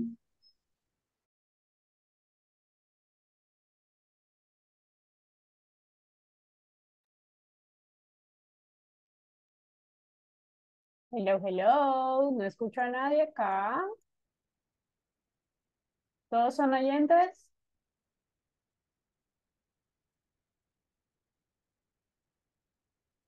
Ok.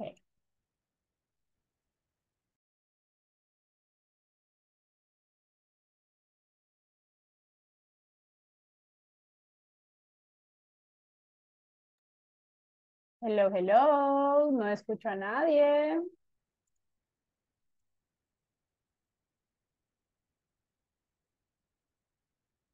Hello, hello. ¿Todos son oyentes in this group? No todos. Ah, ok, very good. Tenemos Carla. ¿Quién más? ¿Quién más puede participar? Carlos, you there? Ok, en ese caso, Carla, la voy a unir a otro grupo, ¿ok? Para que pueda participar con Okay. sus classmates.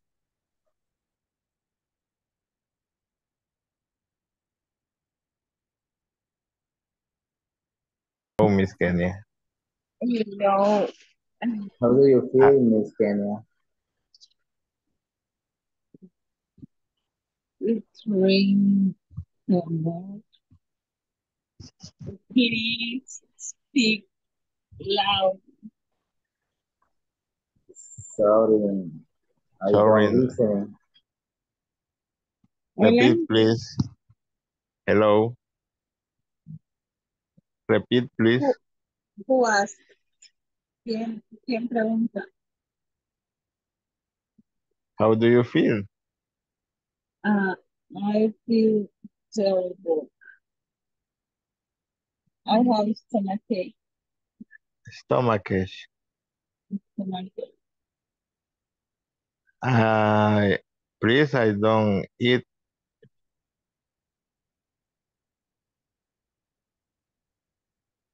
Repeat, please. Please, I don't eat.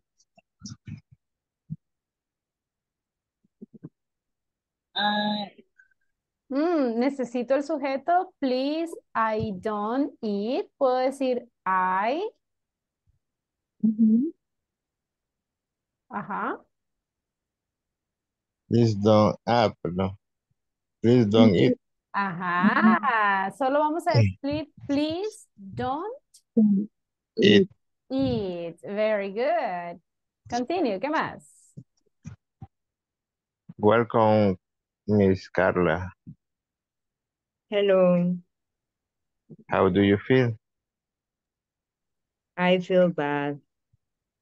My Oh. back hurts and I have a headache. Uh-huh. Oh.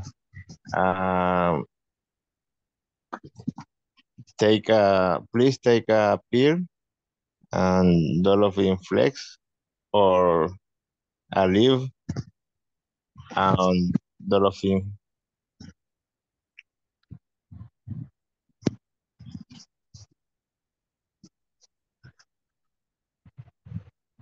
Ajá. ¿Y los Okay, demás? thank you.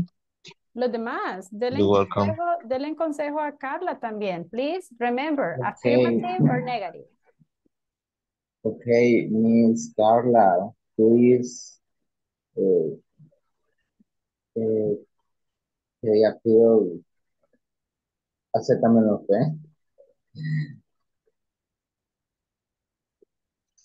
Miss Carla, please visit the doctor.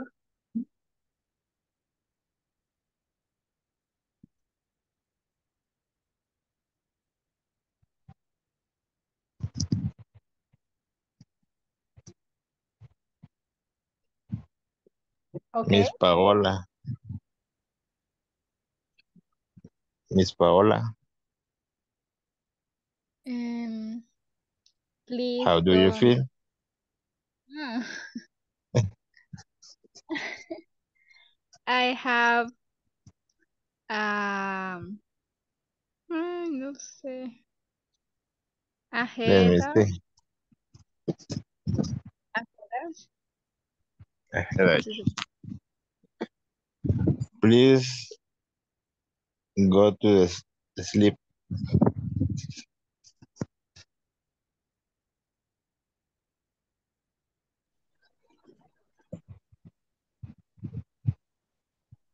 Mr. Miss William. Paola, please don't work tomorrow. Excellent.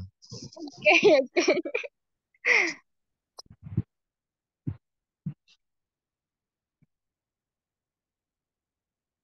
Uh, Sorry, me inmundo.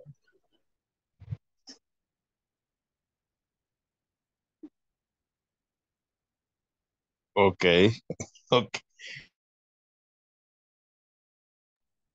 Okay, time's up. Let's go back to the main room. Let's wait for your classmates. Vamos a esperar a sus classmates. They are in the breakout rooms. All right, everybody. How was the practice? Easy? Miss, I'm Easy? sorry, me dio problemas el micrófono, no pude. Oh, it's okay. Thanks for informing. Sí, Okay, thank you, Carlos. ¿Y los demás? How was the practice? terrible. I know. Okay, los demás, how was the practice? Easy, difficult, more or less? Excellent. Very good. Did your classmate give good advice? Yes, ¿escucharon buenos Yes. consejos? Yes. Okay, that's good. A ver, ¿su classmate usó el vocabulary de los health problems? Yes. Yes. Yes, Spanish? teacher. Ajá, No. Spanish. No Spanish? No. Seguro. Nothing. Okay, I hope so. Now, More or less. more or less. Ajá. Okay, listen everybody. Estuve escuchando por ahí algunos de sus classmates. Muy buenas conversation, muy buenas ideas. I liked it. Ahora, remember everybody, yo sé que hay diferentes razones, las desconozco, por la cual muchos de ustedes son listeners. Y it's okay. I mean, yo los entiendo. Pero me llama la atención que algunos de ustedes son listeners todos los días. Hay algunos acá que nunca les he escuchado su voz, nunca los he visto participar. Entonces, es una lástima, everybody, porque recuerden que entre más participemos, más vamos a aprender. ¿Ok? Así que los motivo a que tratemos de hacer el esfuerzo de que al menos en la practice, cuando hagamos los listening, podamos practicar. Miss, excuse me, ¿cuántos le aparecen que están de oyentes? Well, honestamente muchos. Ustedes pueden ver ahí alrededor de 1, 2, 3, 4, 5, 6, 7, alrededor de 7 personas que aparecen con la palabra de oyentes. Lastimosamente, listen, digo esto porque cuando estuvimos en los breakup rooms, de todos los breakup rooms, solo había un grupo que sí estaba participando. En los demás grupos, todos estaban silenciados, nadie estaba participando. Y no es un regaño, everybody, porque al final, si ustedes quieren aprender, pondrán de su parte. Yo los quiero animar a que por lo menos cuando vayamos a los breakup rooms, tratemos de participar para que ustedes aprendan. Si no, básicamente estarán acá como oyentes todo el tiempo y así es como que se nos va a hacer bien difícil desarrollar nuestro speaking.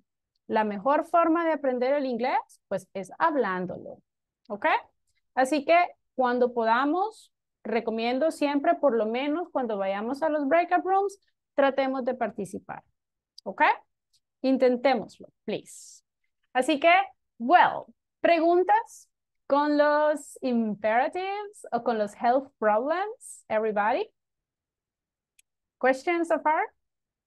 No, teacher. Thank you. Very good. A ver, hagamos una recapitulación para ver si se acuerdan. Si yo quiero usar imperatives, ¿puedo usar un sujeto en los imperatives? No, teacher. Never and ever. Never. No, teacher. ¿Puedo usar los imperatives en negatives? Yes. ¿Qué tengo que hacer si el imperative es en negative? Ajá. Use auxiliary. Exactly. Simplemente usar el auxiliary. En este caso, ¿cuál es el auxiliary? Don't. Exactly. Now, everybody. Teacher. Si yo quiero que suene más educado. Puedo, bueno, respondiendo a su pregunta es please. Yes. Ajá. Y la pregunta es, también puedo usar that, ¿verdad? Not really. Y ahorita voy a explicar eso. Very good Okay. question. Thank you for asking. Okay. Now, revisemos un poquito los detalles que estuve escuchando en alguno de los breakout rooms. Primero, pronunciation. ¿Puedo decir headache? What do you think? Headache? Is that correct? Creo que no. Not really. Recuerden lo que les mencionaba. Aquí va a sonar como ache. ¿Ok? Así que vamos a decir headache. Hagan ese sonido como de la K al final. ¿Okay? Headache. Headache. Exacto. Luego, acá lo mismo. Puedo decir Stomachache. ¿Cómo vamos a decir? Stomachache. Stomachache. Stomachache. Exactly. Ahora, por ahí escuché una oración que decía, please, I don't drink. ¿Puedo decir I? No. No. Remember, no necesito sujetos. Ahora, respondiendo a la pregunta de su classmate, ¿puedo usar doesn't en un imperative? Recuerden que cuando estamos hablando de imperative, es una orden o un consejo que va directamente hacia ti. Al Corán. So, en este caso, básicamente se entiende que el sujeto siempre va a ser you. Por lo tanto, No hay tercera persona. exacto. Siempre vamos a usar don't. Nunca vamos a decir doesn't. Never. Al menos no con los imperatives. ¿Entendido? Okay, yes. Excellent. Yes, teacher, thank you. You're welcome. Do you have any other question, everybody? Questions? Okay. No, teacher. Okay, very good. Now, antes de continuar, voy a revisar attendance una vez más. Así que everybody, cuando listen your names, say present. Altagracia Ramírez de Chávez. Brian Alexis Urbina. Carlos Rodolfo Flores. Miss, al inicio yo no le pude contestar porque me estaba dando problemas el micrófono. ¿verdad? It's okay. Okay, it's okay. Thank you. No worries. Present. Okay, thank you. Let's see. Cristian Julio César Castillo. Present. Thank you. Very good. Edward Eliseo Ruano. Germán Gustavo Ramírez. Present. Thank you. Gisela Elizabeth Guillén. Gloria Nicole Espinal. Jacqueline Yvette Sánchez. Present. Thank you. Johnny Ismael López. Present, teacher. Thank you. Jorge Alberto Melar. Carla René Nieto. Present. Thank you. Kenia Guadalupe Moreno. Present. Thank you. Leidín Zuleima Quintanilla. Lizeth Yamilet García. Nidia Araceli Hernández. Paola Guadalupe Tobar. Present, teacher. Thank you. Rosa Esmeralda López. Present. Thank you. Sandra Lorena Sosa. Present. Thank you.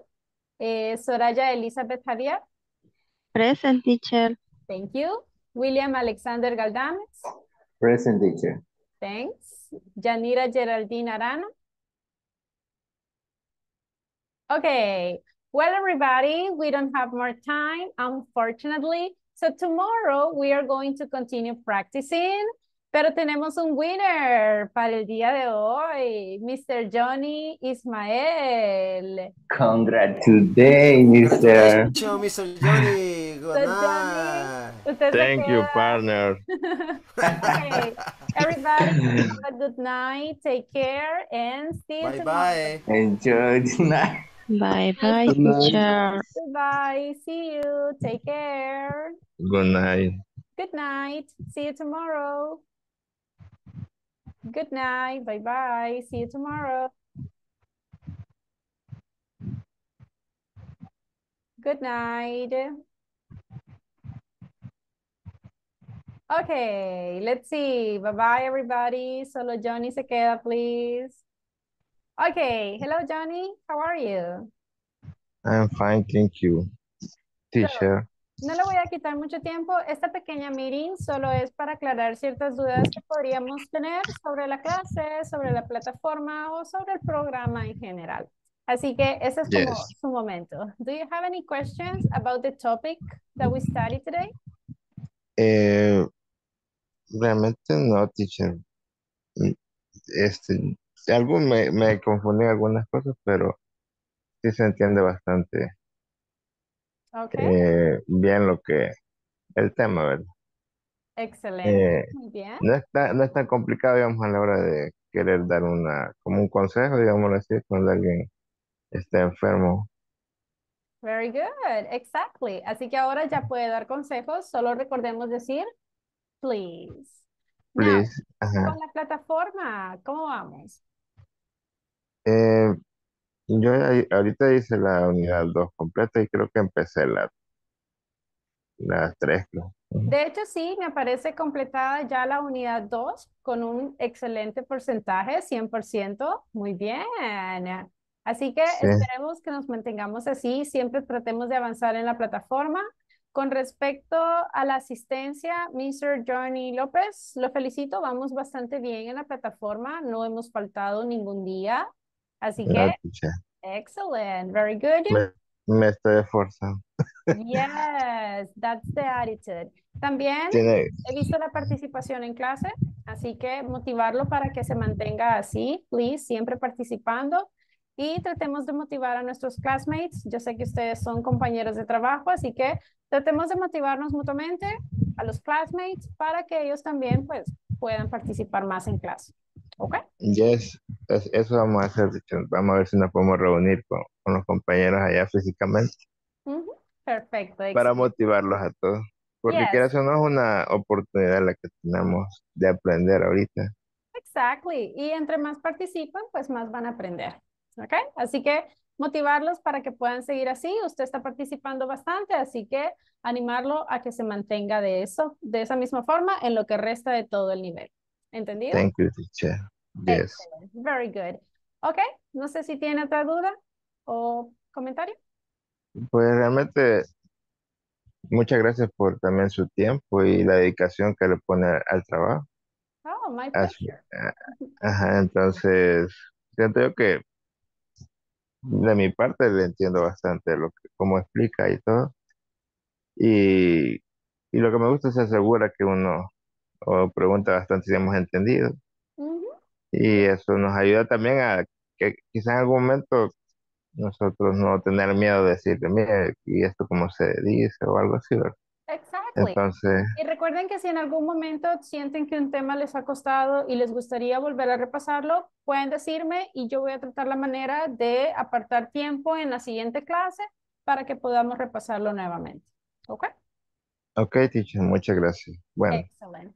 Okay, thank you. mister, nos quedamos hasta acá. Thank you for staying. Have a good night. See you tomorrow. Good night, teacher. Bye-bye. See you. Bye.